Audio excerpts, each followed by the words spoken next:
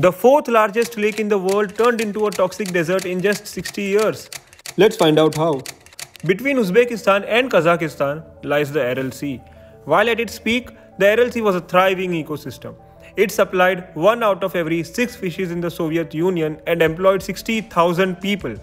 During the Soviet era, bioweapons testing was also done in and around the lake. But during the 1960s, the rivers that brought water to the lake were diverted to irrigate cotton fields. After this, the lake started drying up and the Aralkum Desert started appearing. The disappearing water exposed toxic chemicals from weapons testing. These chemicals were being blown away to cities hundreds of kilometers away, making people sick. In just a few decades, a thriving ecosystem was destroyed, and that's how